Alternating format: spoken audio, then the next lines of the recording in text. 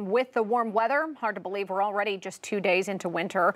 The colder temperatures are approaching and the fire dangers in your home can increase.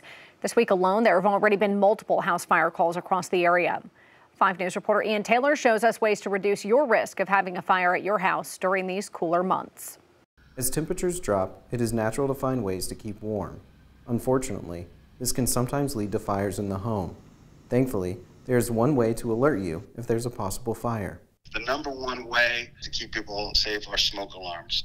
It may come as a surprise, but many homes don't have smoke alarms. 3 out of 5 fatality fires in the United States are from people not having smoke alarms or having smoke alarms that don't work. Smoke alarms are crucial tools to keeping you and loved ones safe in the event of a fire.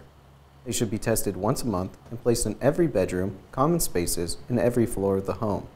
Besides smoke alarms, another simple tool is to remember the 3 P's of fire safety: plan, practice, and prepare.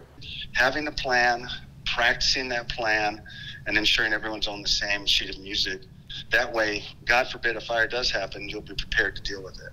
Fort Smith Fire Marshal Ethan Millard says a majority of house fires in our area during colder months are a result of improper ways to heat the home and power those alternate sources.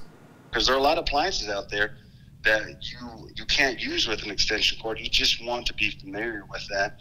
And what that does is it prevents that extension cord from being overloaded and causing a fire.